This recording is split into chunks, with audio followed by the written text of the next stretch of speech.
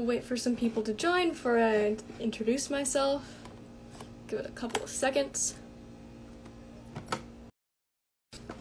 All right. Hello, welcome. My name is Jaina. I'm a campus ambassador for the Office of Admissions.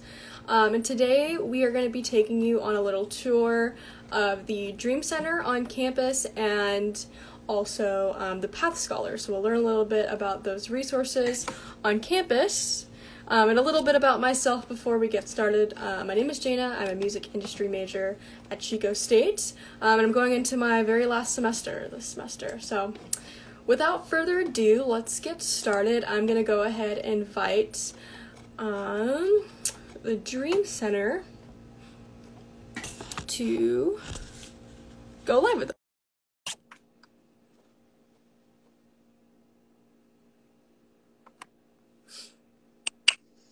Hello. Hello, how are you? you? Great, how are you doing? And remind me how to pronounce your name. My name is Teresita Curiel. Nice to meet you. I'm Jaina. So we're just going to be asking you a couple of questions about what students should know about the Dream Center. Okay. So first of all, if you could just introduce yourself a little bit, and then what is the program that you represent on campus? So today I'm representing the Chico State Dream Center, and again, my name is Teresita Curiel. I currently have the honor and privilege to serve as the director of the center at Chico State. And so the Dream Center, we are a student success and resource center for the hundreds of undocumented students currently enrolled at Chico State, in addition to an uncountable number of students who are from mixed status families. And what does that mean? That means that perhaps these students are U.S. citizens or legal permanent residents, but they might have an undocumented individual very close in their lives. And so we are a resource center for them as well. Awesome. And I don't think I mentioned to our students that are watching right now, feel free to shoot us questions and we can try to answer those as well. So do not be shy. Send us a question in the comments or through the question feature. So could you just go in a little bit more about what services you offer for students? So again, we serve a special segment of the population, specifically undocumented and students from mixed status families.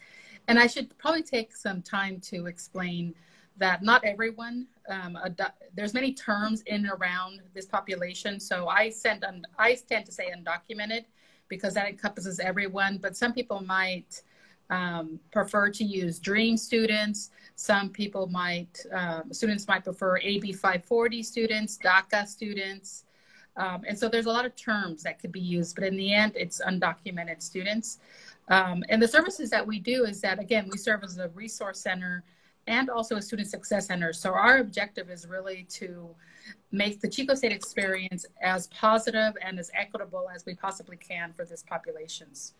And so what does that mean? We actually have designated campus liaisons in all the critical services for our students. So we have a contact person and direct connection to academic advising, financial aid, the wellness center, the counseling center, that is, the pantry, on and so forth. And we have wonderful connections all over the campus, but we tend to have really close connections in services that our Dream students are very benefited by and also engage with on our campus. We also have textbook and calculator loan programs. I currently have an application out for textbook assistant micro grants. We do empowerment, advocacy, policy updates. There's a lot of governmental policies that impact this population. And so we want to make sure that we're up to date on kind of what's happening in government or on governmental policies that are impacting this population. We also, and this is an exciting part because we're only about a year into this service, is that we offer free immigration legal services, not only to students enrolled at Chico State, but to faculty and staff also. And something that's new this semester and year is that if you are a Chico State student, it doesn't matter if you're undocumented or not, you can take advantage of these immigration legal services. But now, so can your immediate family members. And this is a game changer. These are free. We have a designated immigration attorney through our partnership with an organization known for SHRLA, Coalition for Humane Immigrant Rights. And so we're excited that that's been a successful 1 year in, and we're expanding to serve immediate family members. Immediate family members being parents and or siblings of our Chico State students. In fact, if there's prospective students watching, I want to also let you know that this service is available at Chico State, but at every California State University in the state of California. Awesome. I definitely didn't know that. So that is great to know. And we did get a question in the question box, and I just wanted to, and it was about a general question about transfer. So leave your questions mostly about the Dream Center for now. Sorry, I'm not going to get to that because it's a little bit off topic. But you feel free to contact the Office of Admissions. You can email them at info@csuchico.edu. So sorry for that little side note there, but just and that's okay. And even if contact admissions, they're the experts in the admissions. If you are a Dream student thinking about Chico State, after you contact admissions, please contact the Dream Center too, and we can talk about in further conversation what exactly we have to offer you, and how you can maybe go about paying for college, because that's one of the biggest challenges that this population faces, is that they don't have this same access to financial aid as the general population. And so we work really hard to identify scholarship opportunities. We work carefully with certain consulates in the area to open up opportunities for grants and what have you. And we're constantly looking for opportunities and trying to make the experience at Chico State a little less expensive too. And there's multiple ways we do that. So yeah, definitely reach out to admissions, but also reach out to Dream Center, even if you're thinking about it. Awesome. All right. So my next question that I had was who can use those services? And you already kind of answered that. Students, DACA students, and then students with undocumented family members. I guess I would go on to add, is there anyone, or is there students that can be involved in this service that maybe don't identify with that? Of course. Our primary focus is undocumented and students from mixed status families, but really, if you walk through our front door when we're back in business in the face-to-face format, we're going to help you regardless of who you are. But a lot of our programming and services are specifically tailored for the undocumented student population. And so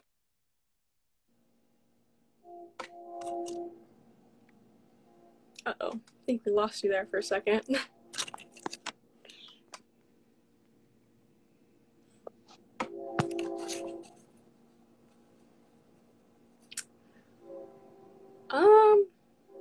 I am not able to hear her right now. Is it just me? Maybe I'll close and invite her back real fast. Oh, I don't know. Are you disconnected? Yeah. I'm on campus. I'm on campus, so I should be disconnected. Okay, maybe it was my end. I'm not sure if people watching were able to catch that. But basically what I got from what you said is you are there to help anyone that walks into your office, mostly students that are obviously. Yeah, but most of our programming is very tailored to the undocumented student. In fact, students should know that when students walk into the Dream Center, no one's going to ask what your status is, very intentionally. But a lot of our programming is very, very much tailored to the undocumented student. Okay, good to know. All right, and when should people contact you? Is now a good time?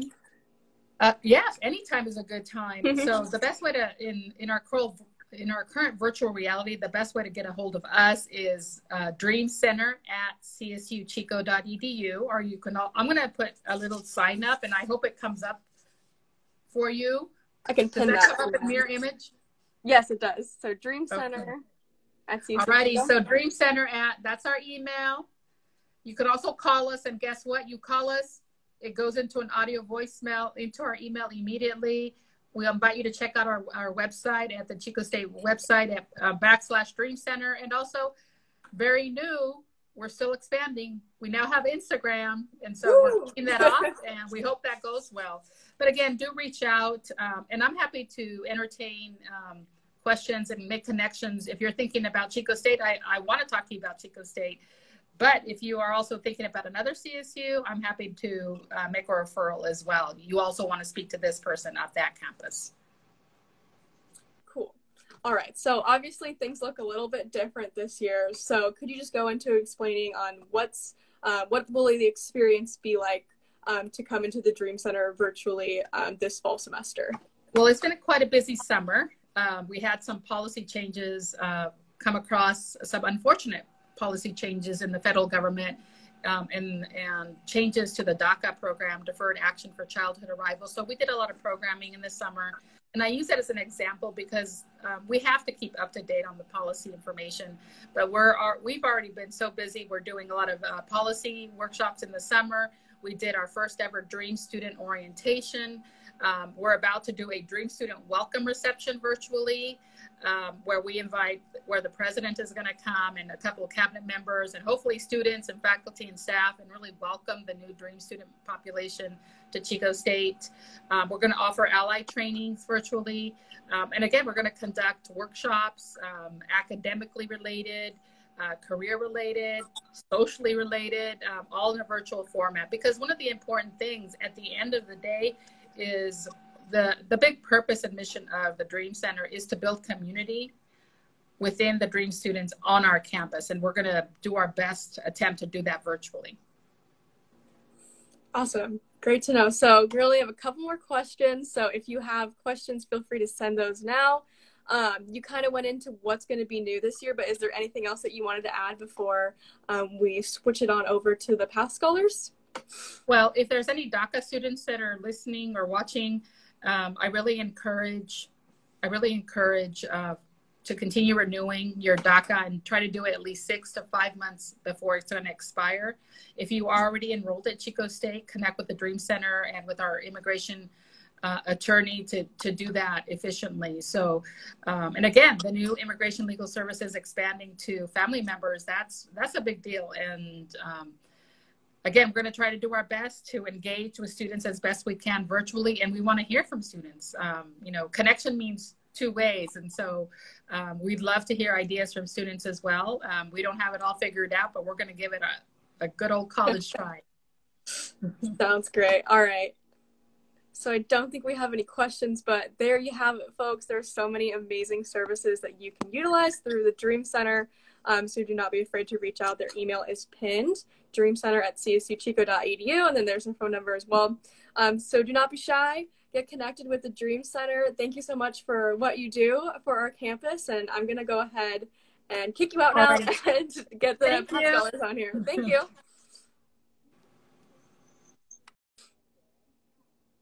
All right, and now we are going to invite the Path Scholars on and do a very similar interview with Marina. Don't be shy. Send us your questions about the Path Scholars office. Hello, welcome. Hi. How are you doing? I'm good. How are you? I'm great. Could you just quickly introduce yourself to our audience here and then let us know a little bit about the program that you're representing today?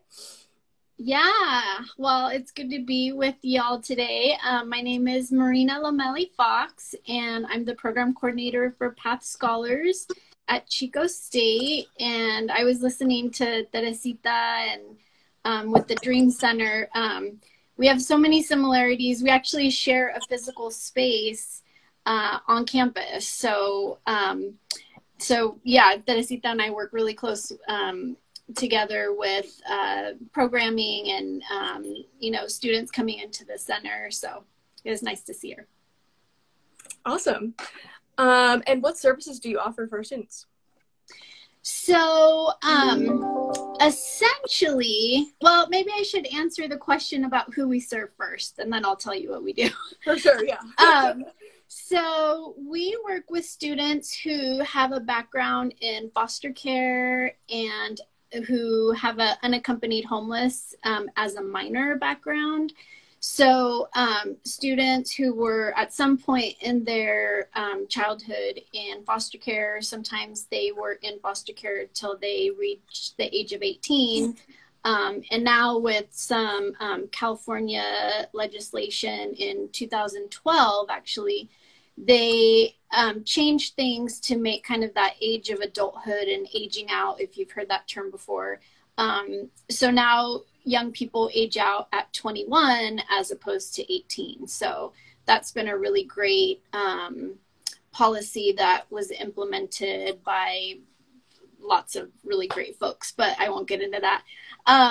And so, yeah, there's students who have been in foster care for a short amount of time when they were, you know, younger, and then lots of different variations happen. And then sometimes, you know, they go back home to their biological family. Other times they reach 18 and 21 still in the system. So that's kind of the foster care side. And then a kind of a rising group of students that I've seen over the years is young people who are unaccompanied and homeless. So basically they're homeless while they're still minors before they're 18. And they're kind of on their own. They don't have a parent or guardian looking after them. So Path Scholars has been in kind of here at Chico State since 2014. And so it's been 6 years, which is incredible. And other CSUs have programs. Typically they're called Guardian Scholars. And when Chico State started a program back in 2014, actually students got to select what they wanted to name the program, because for some reason I just didn't love Guardian Scholars. I just don't love that name. And so I put it out to the students and they selected Path Scholars, and PATH is actually an acronym for Promoting Achievement Through Hope. And yeah, so that's kind of how Path Scholars came to be at Chico State. And so then the services that we offer, okay, well, let me even say this before I say that. So the research shows that only 3 to 4% of foster youth graduate with a bachelor's degree. So it's a really small population of students. And so that's one of the reasons that a program like this is so essential for students and their success. And really getting them, it's threefold. So getting them to college, keeping them in their courses, and then graduating. So ultimately that's our goal. And the short answer to your question is we help with anything. Students just need to let us know what their challenge is, what the barrier is, and then we can help them kind of figure out, you know, okay, you need to talk to this person, or let's reach out to this organization or agency, and kind of help them sort out their challenge. And so kind of like what Teresita was saying, we do lots of similar things, just with a different population of students. So one of the cool things, as we're, you know, in the first week of classes this week, we welcomed some new students into our program, and that was kind of over the summer of, you know, getting them to apply, letting them know about Path Scholars, getting them to apply. And then, so our new students received welcome packages. And so that's something that we do over the summer and with the campus community, but also with social media and sharing all over just our local community. And we do a donation drive. And so we get items donated from all over, again, campus people, but also community members. And so they donated a variety of things like laundry baskets, bedding, hygiene products, school supplies. And so we put some baskets together and provided those to our students last week. And so actually we're still kind of giving those out over this week. And so welcome packages, we support students with textbook funds. We actually partnered with the AS Bookstore, and we got a really nice grant last year. And so students can get some funding to help purchase textbooks. We too, as Teresita mentioned with the Dream Center, we also have department liaisons. And that is major because a lot of students, again, they really connect with us in Path Scholars, and that, you know, that trust is really formed. And so they come to us and say, you know, my financial aid didn't come on Thursday, and I still owe $3,900 on my student account. And, you know, that may as well be $1 million, because it, you know, it's really scary to see that like past due. And so anyway, then we'll connect them. Okay, well, Bepa is our liaison in financial aid. You know, let's get you connected, and then really kind of help them sort through that issue and whatever's happening with their financial aid. Awesome. Yeah, and so yeah, just breaking down barriers, connecting them with resources, and again, also like Teresita mentioned, really creating that sense of belonging, and having them feel like, you know, they do belong here at Chico State. They do have a place here. You know, there's lots of people that care about them and want to see them succeed, and so that's really, I think, a big part of our program goal.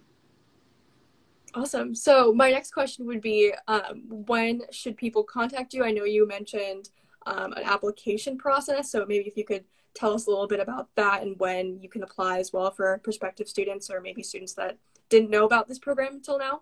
Mm-hmm. Yeah, so typically students will, when they apply to Chico State or any other CSU on the Cal State or the Cal State Apply application, it does ask the question if you have, if you're a former foster youth or an unaccompanied homeless minor.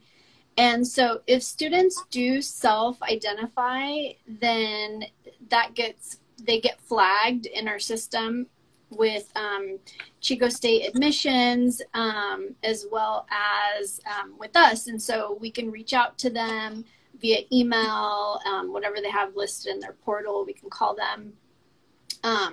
Most of the time, students don't self-report because there's a lot of stigma. I know a lot of students who come from foster care, they just kind of want to be done with that whole scene. And so, you know, they say, okay, well, I'm not going to mark that because I'm going to go into my college adventure and, you know, redefine myself, which is amazing. But there are a lot of resources and benefits that students can get if they, you know, report as a former foster youth or unaccompanied homeless. So, so if they don't self-identify, then they can get connected with us at any point in their Chico State career. We've had a lot of referrals from other students. So some students who are a current Path Scholar, and they'll have a friend, and then they get to know them and say, oh, you have a foster care background? Oh, did you know about Path Scholars? And so they get them connected. We have a website, a Chico State website, CSU, chico.edu/foster youth. And students can just reach out to us at a lot of Guardian Scholars programs at other CSUs. They're connected with EOP, and as many of you know, EOP is an admissions program, and so you have to get in, you know, when you apply to Chico State. Thankfully for us and our students can apply and be part of Path Scholars at any point in their Chico State career. So yeah, they just have to reach out to us, and there is a verification process that we can help them with. And so they have to have a letter or some kind of documentation that they were in the system or they were unaccompanied homeless. And we have some really easy ways to get that documentation and help the students get that if they don't have it already. Typically they'll have it. So the process is pretty simple. Awesome. So I know you mentioned a little bit about sending packages out to students as a kind of a welcome for the first week, since we're, you know, in this interesting situation. So what else is the program going to look like now that we're all online for school? Yeah, so we have adjusted just like everybody else, and we're doing, you know, phone calls, We text a lot. I mean, that's like the best way to talk to students is via text.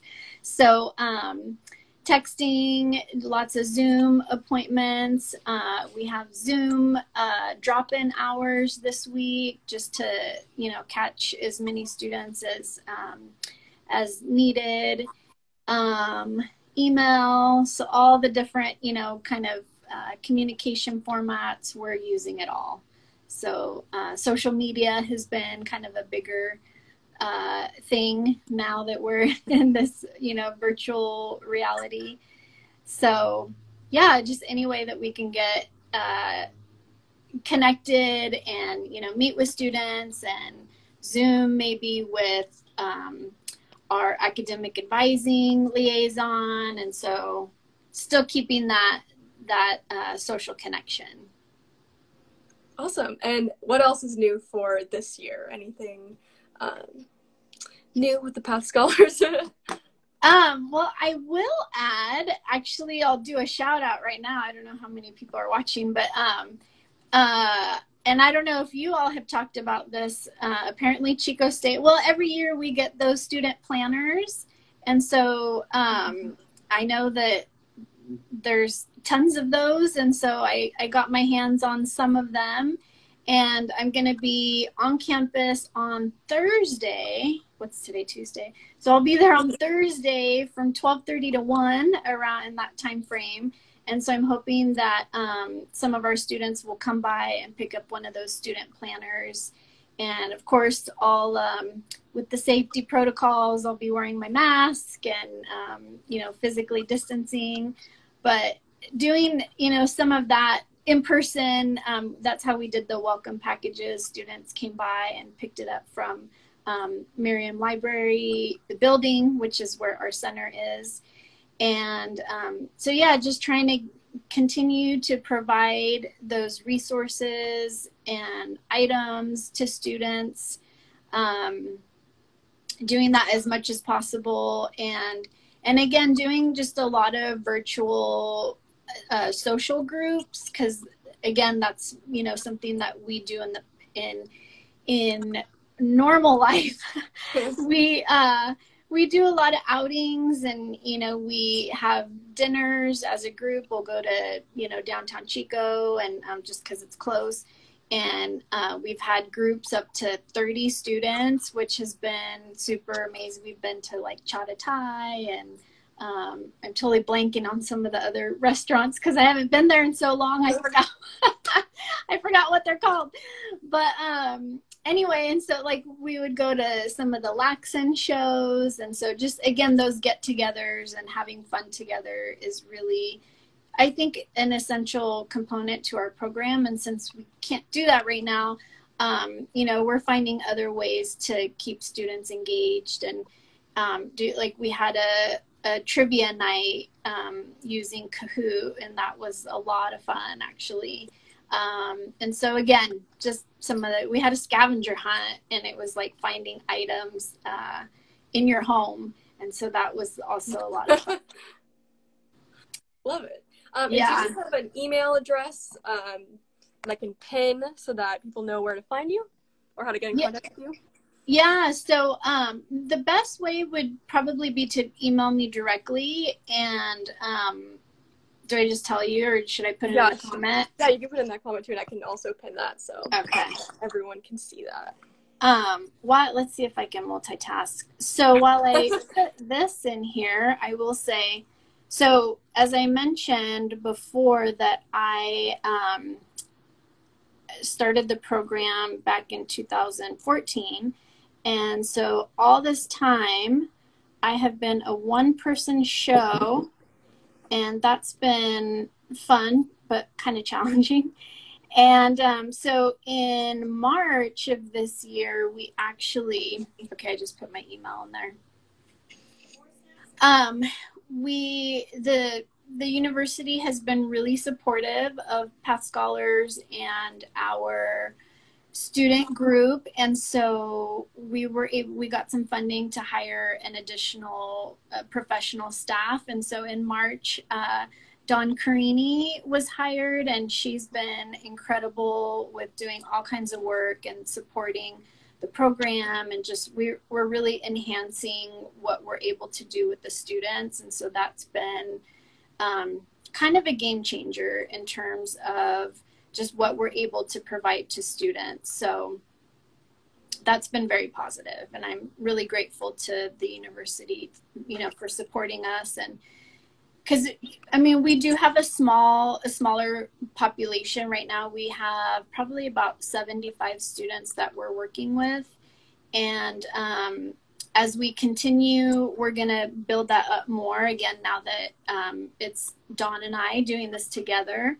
So we're hoping to serve, first of all, I think to serve our current students to the best of our ability, and then to really expand and then serve more students. So, because I do think there are a lot of students who just don't reach out for help, or they don't know about our program. And so the more we can do to, you know, put the word out and promote it and educate students on what kind of services they get. I mean, they get priority registration.